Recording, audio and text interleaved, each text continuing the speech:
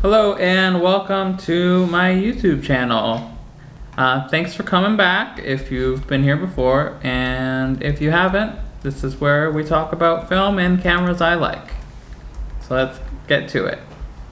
Today we're going to be talking about the Kodak 800 speed color film that is only available in disposable cameras. So Kodak has their main 800 speed color film, which is Portra 800.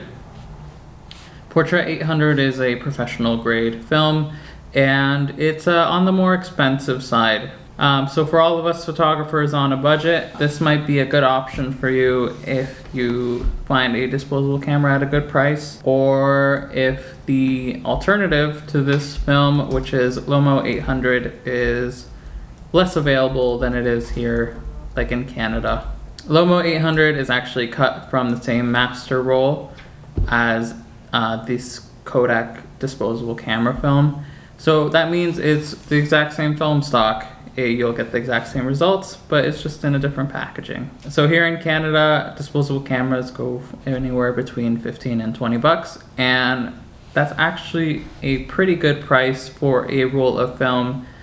For all the American viewers, you're probably absolutely shook right now that we're spending that much money, but that is the struggle.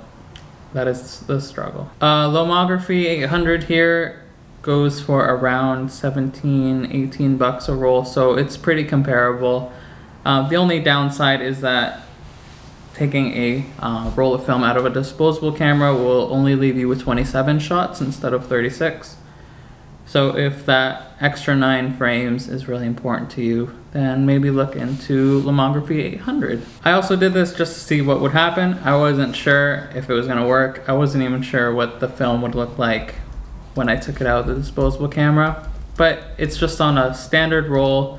It has a film leader and everything, so it's pretty much set to go into your regular film SLR without any modifications. I will say that it is not DX coded, so if that's important to you, or if you're shooting on a point and shoot camera, that's something to consider, since your camera won't know what the ISO is or how many shots are on the roll.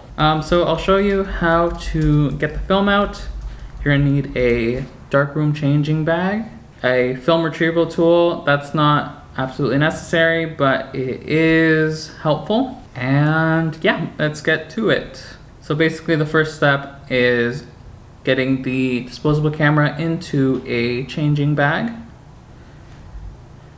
You can also do this in any completely pitch black room or under some covers, so don't feel like you need to go out and buy a changing bag just for this.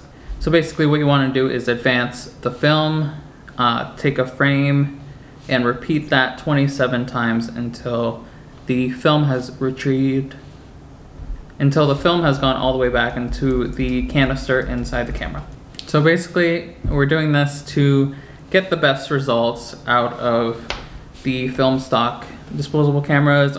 They're a plastic lens with a fixed aperture and a fixed shutter speed. So needless to say, you won't get the best results out of a disposable camera. So the next step is basically removing the film out of the canister. You can do this with a film removal tool or any other methods that you can see online. There's plenty of good options out there. And basically from there, you load it up into your camera just like you would any other roll of film and shoot away. So let's talk about some results next.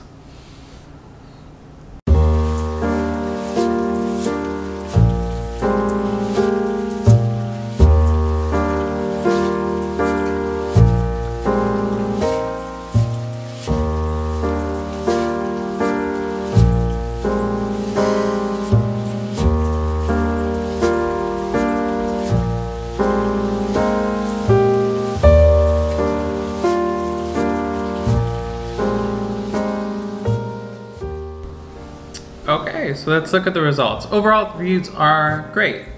If you've seen Lomo 800, you've pretty much seen this film.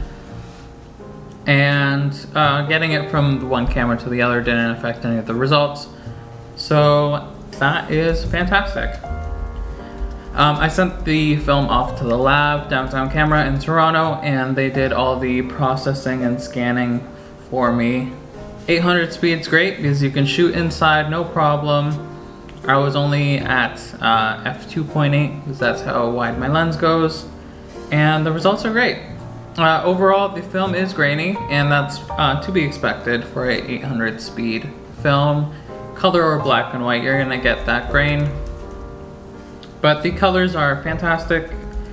Skin tones are great, as to be expected from Kodak film.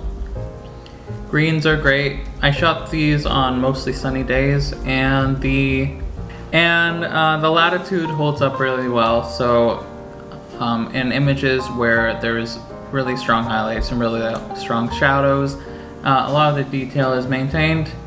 So it's great for sunny days as well.